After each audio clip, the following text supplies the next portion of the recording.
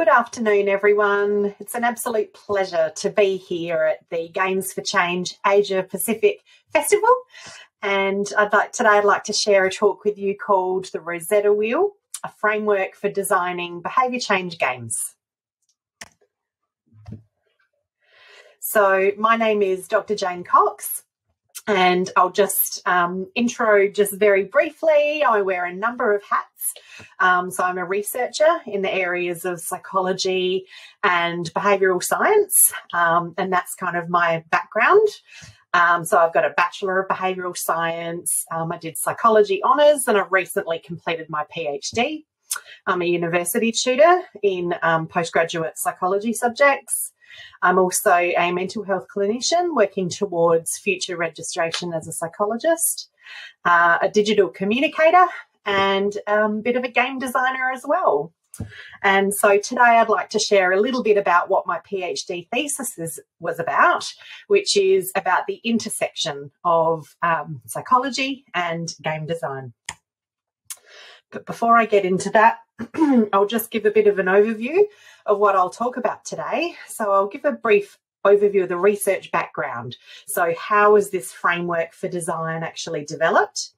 Then I'll talk about the framework itself and the different components.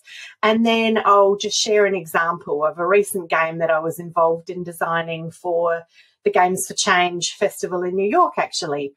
And that'll be how we can apply the Rosetta Wheel in practice.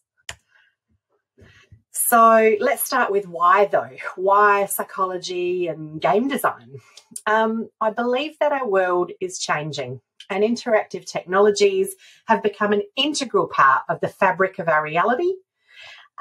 Games are a perfect medium for creating joyful and meaningful experiences, helping us to change and find our best selves in a lot of cases.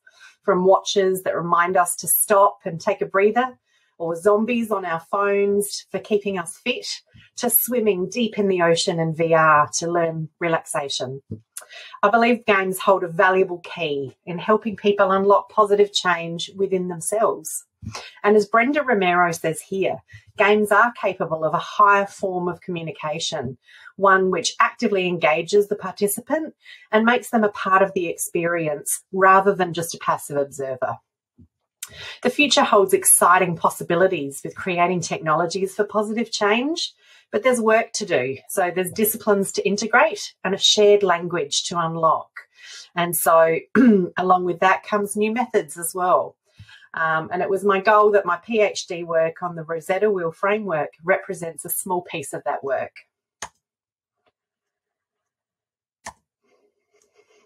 Let's go to the next slide. Okay, so the theoretical foundation of this work integrates psychology, which is all about understanding and changing behaviour, using reflecting on theories such as the social cognitive theory by Bandura and the Transtheoretical model of behaviour change by Prochaska and Di Clementi. I'll go into a little bit more detail about that model in just a moment.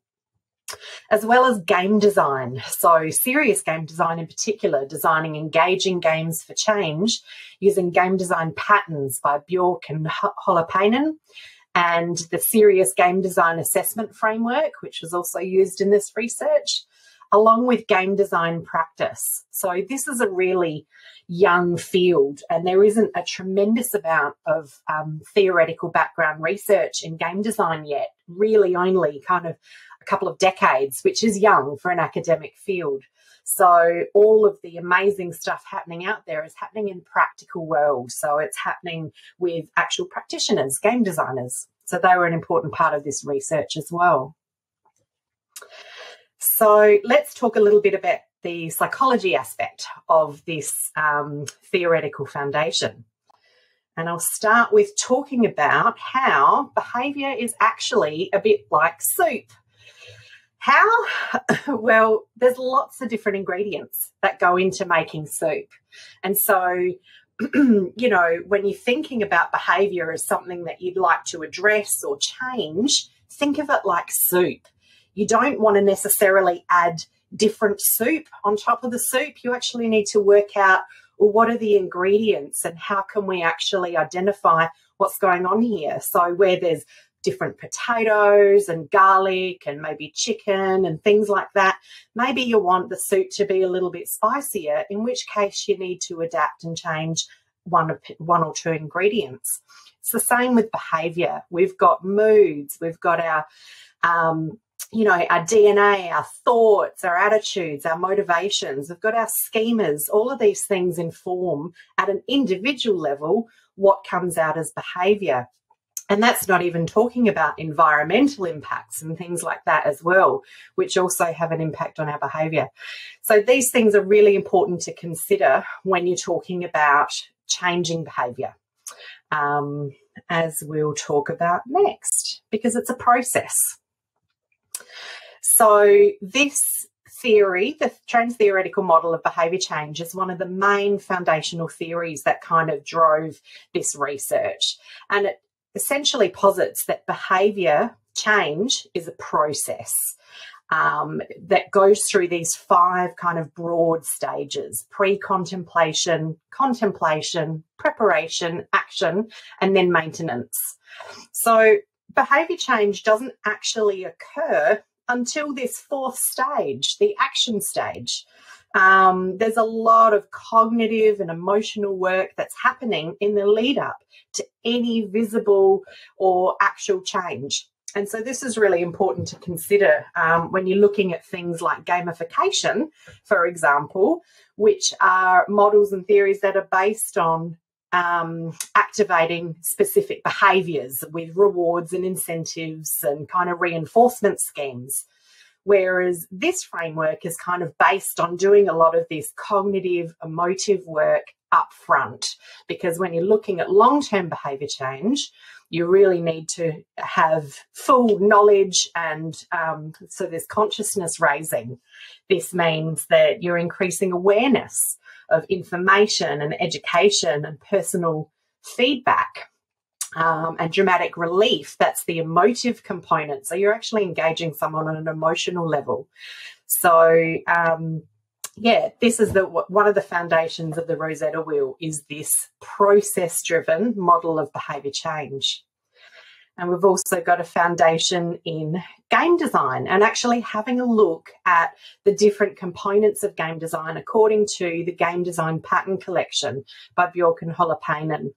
And they wrote a book in 2004. It has 11 categories, 6 of which are pictured here. So it wasn't just focused on these 6. These are just examples of kind of key pattern categories that came up in the research. Has 37 subcategories and 241 design patterns in all. And I know that there's kind of ongoing work on this model to kind of flesh this out as well. So this was a big part of the research as well. So let's go over to the research overview, which is essentially study 1 is mapping the matrix. And I asked the question, what elements of health behaviour change games foster these psychological processes of change? So having a look and analysing specific games for, well, how can we kind of break this down and understand how it's linked to these psychological processes of change? So that was an analytic study that I conducted. And then the second one is designing for change, which asked the question, how do designers approach the design of behaviour change? And I interviewed a number of expert game designers who are all experts in their field globally, having designed games for change before, and ask them about it and ask them to link, their practice to, to game design techniques and how they link them to actual behaviour change techniques. And then I did this synthesis and brought all of that data together to understand how we can do it in practice and whether there was a framework to this. And what happened next looked a little bit like this. So I pulled all the pieces together and eventually came up with the framework, which is the Rosetta Wheel. And this is the kind of core part of the Rosetta Wheel Framework. And it has 10 change keys, as you can see, kind of going round from 12 o'clock through right round to change key 10 up the top, which is, all going around these five main stages of change and the 10 main psychological processes of change. So that very inner wheel are the 5 stages of change, and then the second wheel with consciousness raising, dramatic relief, they're all the 10 psychological processes of change. And then that third wheel, that's the Rosetta Wheel. So that's where I've linked in the psychological processes with the game design processes and come up with the 10 change keys, which I'll just outline a little bit more detail here. So we've got informative experiences. This is all about increasing awareness with information and education. Then there's emotion engagement, which is all about engaging emotions through experiences. And we've got social reflection, which is a really powerful agent of change where we actually get to take the perspective of another. Observing support, observing how things feel differently in different perspectives and different representations, and noticing that social support, which then gives rise to an introspective shift, which is all about creating a new self-image, a new heightened self-efficacy. And transforming belief is kind of making a commitment to that renewed self-efficacy. Developing substitution is all about developing and experimenting with new behaviours and new capabilities. Supportive communication is about finding supportive connections, and this can be within game or it can be, externally in terms of a game community. Rewarding choices, which is all about meeting goals and receiving rewards for this. So this is kind of along the lines of that traditional gamification model. But as you can see, there's been a lot of cognitive, emotional and motivational change that is needed to precede that before any of these rewards actually are meaningful. And then there's intentional integration, which is all about managing yourself and your environment in an ongoing way. And this is just a bit of a more detailed view of change key 1, which is informative experiences. And so what I've got for each of the change keys is the name of the key is a bit of a distilled reflection of what the design key is all about and how it can be achieved. The change context is contextualised in relation to the Transtheoretical model of behaviour change and which stage of change it's at and the process of change it relates to. And the definition of the psychological process is also in that change context. The design key is the summary of what designing for each psychological process involves in terms of game design goals, as well as how these goals can be achieved through design.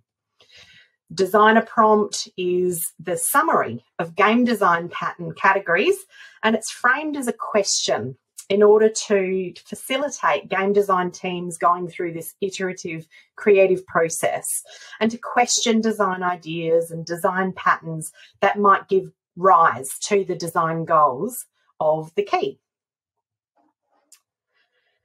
So in addition to the 10 change keys, there's also 19 key considerations which fall broadly under these 3 categories. There's overall development considerations, there's design processes, which are a little bit more explicit about the design process, and then there's the design toolkit, which helps you link back in with the Rosetta Wheel and actually implement those design techniques.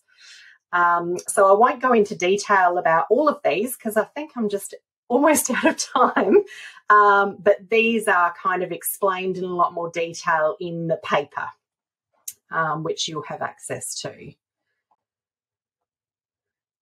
And I just want to give a moment to explain how the name came about. So during the final game designer interview for this body of research, the conversation steered towards shared languages of design. It was the 3rd section of the interview where the framework was introduced, and the designer was explaining their design process when they said this quote. Just essentially saying that there's a lot of overlap It's just that we all speak different languages. So, you know, looking at the framework, it's like, oh my gosh, it's the Rosetta Stone, you know? And at that time, that's when the name of the Rosetta Wheel was born. So the Rosetta Wheel essentially is a language translation tool. It provides a basis for game designers to understand psychological principles and apply them in their work. And likewise, it provides an insight for health professionals and subject matter experts in the game design processes, techniques, and terminology. It's a tool that has been developed with designing in mind, but it can equally be used as a foundation for analysis or a guide for post-development evaluation. The Rosetta Wheel is not an all-encompassing framework that attempts to summarise and communicate every aspect of psychology and game design in a prescriptive, reductive or conclusive way. Rather, it's a starting point, like the Rosetta Stone, to begin to understand some of the more meaningful concepts in the psychology of behaviour change and how these concepts can link to and be applied to game design processes. And the goal is for this framework to be a useful guide for future collaborative work in the field of designing games for positive health change. And I'll just finish off now with a brief example of a game called BreathSync, which I was recently involved in alongside a fantastic team called the Sun Chasers at the 2021, so this year, the Games for Change Festival in New York, which was an online experience, and it was part of the Brain Jam.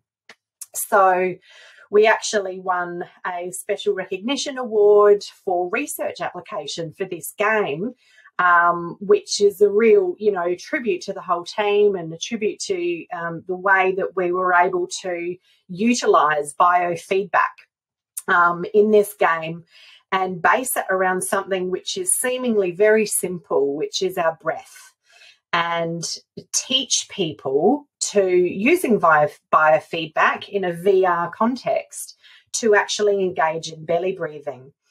Because belly breathing is actually incredibly therapeutic and relaxing. And if we can master the skill of belly breathing, then that can really help address stress and anxiety at times.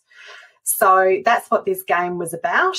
And it was essentially you put the controller on your belly, and it was it could pick up how deep your belly breaths were, and the game modified itself accordingly.